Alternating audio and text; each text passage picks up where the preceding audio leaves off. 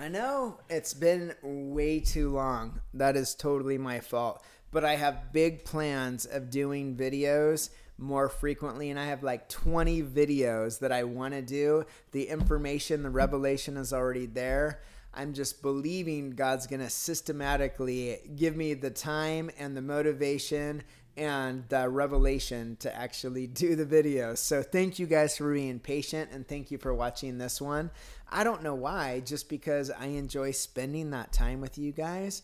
Wait, are you guys actually listening to what I'm saying, or are you like noticing how long my beard is getting? I finally hit puberty, and I thought, hey, why not grow my beard out? Is that okay? Okay, let's not get off subject here. So anyways, I want to do a video. I'm going to keep this one short because I want to build off of this, what I'm going to share tonight, what I feel like God's saying, okay? So anyways, in Psalms 46:10, there's a scripture that says, "Be still and know that I am the Lord." And I did a video a while back, where I was sharing with you. I think I did a video, maybe I didn't, who knows? But anyways, I did a video, I think a while back, where I was sharing. I had God say the strangest thing to me. God said, I'm going to remove 2 idols from your life. And I thought, oh gosh, God, what is it? It could be anything. Like, what am I putting my faith in that I'm not aware of that you're going to set me free from? And God said 2 of the most unexpected things ever. God said prayer and worship. And I thought, wait, is this you, God? Like, how could prayer and worship be an idol in my life? And God was showing me that a lot of the times when I was praying, I was putting my faith in my prayer, not in Jesus. Does that make sense? And he was also showing me I was putting my faith in worship, not Jesus. So I would worship to get something back for God, and it was just another part of my religiosity where I was trying to perform. And of course, I'm not saying prayer or worship are bad, but where God has me right now, he's just kind of revealing, hey, I'm setting you free to where your worship is a response to me, not a religious act because you're trying to get something for myself. And he's showing me that my prayer is a response. And in order for us to respond to somebody, we have to be in this place of first acknowledging them. And God has been taking me through this process of humbling me and setting me free from my religiosity, where there's still this religion in me where I'm trying to perform for God. And thank Jesus that he's setting me free from this. So I wanted to share as God's been kind of bringing me into this freedom of me just humbly waiting on God and being still and just waiting on him. And as God's filling up my mind and filling up my heart, and my prayers are becoming a response to God's presence and the truth of his goodness, that I'm not praying or worshiping or performing because of my unbelief. I'm actually praying and worshiping because of my response to the truth. Does that make sense? And so this scripture, I felt like verbalized it so well. In the other translations, or when you actually look at it in the Hebrew, it's funny because it actually breaks it down, and it's talking about ceasing from striving and knowing God. And we can't know somebody if they're not already there. So God's already here. He's already present. He's I am. He's in the moment.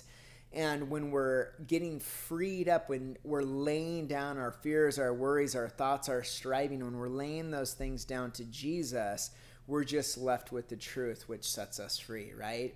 And I wanted to give you guys a super funny picture. This is the thing that I've shared a few times on Thursdays and Saturdays because I thought it was such a perfect picture of it. And half of you guys are going to have no idea what I'm talking about, so I'm going to put up a video of it. But have you guys seen Despicable Me? You have? Okay, there's this part where I can't remember his name. Dang it, the main guy, he goes into this bank. It's like the evil bank to get money or whatever.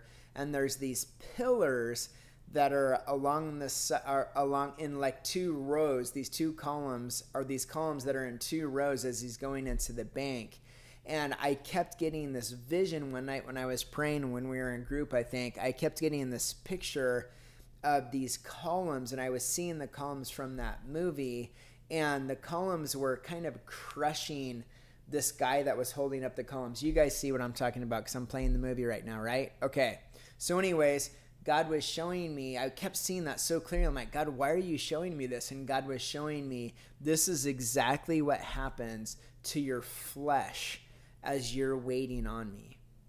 As you're humbly not performing and you're just waiting on me, it's killing your flesh. And I can feel that. I wish I could verbalize it to you guys better, but in this process of God freeing me from my performance and my striving and my yearning to do something for God, as he's killing this, I can feel this dying to my flesh that's happening. And I thought that was the perfect picture of it. As we're just waiting on God, and sometimes it's so hard to just not do anything. And it's like, I've got all of these things I need to take care of, and I've got, I got to take my kids to school. I've got to do dishes. I should be praying. I should be interceding. I should be fasting. All of these thoughts come flooding in, and it's actually separating us from our hearts being open to the revelation of the presence of God. And God's bringing us, I know he's bringing me, he's bringing us through that process to where we can have that intimacy, we can have that time with God, to where there's no distraction that's coming in, because that muscle is getting developed, that flesh is getting crushed within us, to where we're humbly acknowledging, God, apart from you, I've got nothing. I'm just going to wait on you regardless of how long it takes. I'm going to seek you. I'm going to acknowledge you, to where my prayers, my words, my actions are a response to you.